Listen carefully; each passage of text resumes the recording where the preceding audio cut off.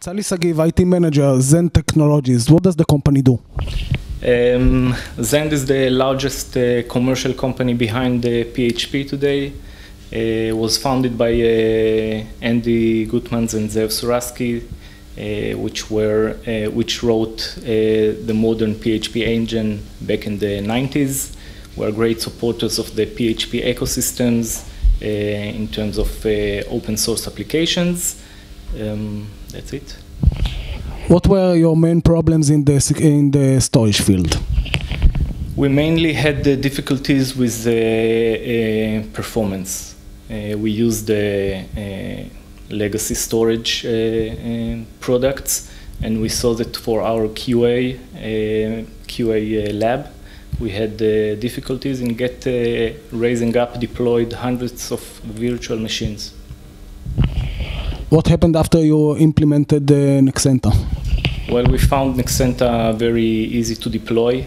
Zend, of course, is an open source company, saw Nexenta as a trivial solution based on the ZFS file system. We had a basic knowledge of ZFS file system. It wasn't new to us.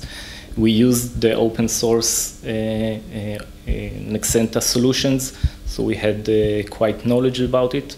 And we can manage to deploy hundreds of virtual machines in an instance of NexentaStor, and it's great.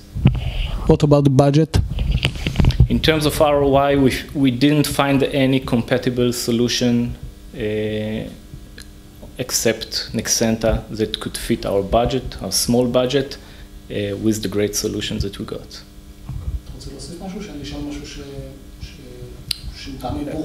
No, I think that I think that Zend, as an open source company, is very similar to Nexenta, and we didn't fear to use the ZFS file system, which is, of course, you showed in the presentation, is a great file system. And actually, we used the open source solution as our backup to disk solution. And we run like hundreds of snapshots, and we can restore files very, very easily. We keep snapshots over almost a year of files that we can restore very easily. We don't have to be dependent on tapes or other solutions. Evan Powell, CEO of Nexenta. How did Nexenta help Zend Technologies? Well, it's a very interesting use case that we just heard about. So NexentaStor is used in the QA environment for Zend. And those of us from the open community, open technology communities, of course, know Zend. PHP powers something like 30% or more of the world's websites. So great customer for us, great user for us. And in their case, they have to be able to test their product. And their product includes doing things like a 30-way cluster. So you bring up a 30-node cluster, you test how it's performing. This puts significant demands on the storage. And as we know from the legacy storage world, significant demands usually means $1 million or something. It's expensive, right?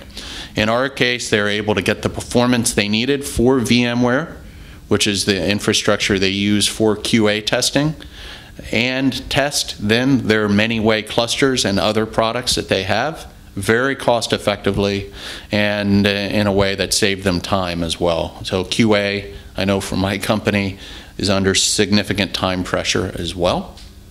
So being able to move fast while saving money, I think these are the two primary values to Zend as I understand it.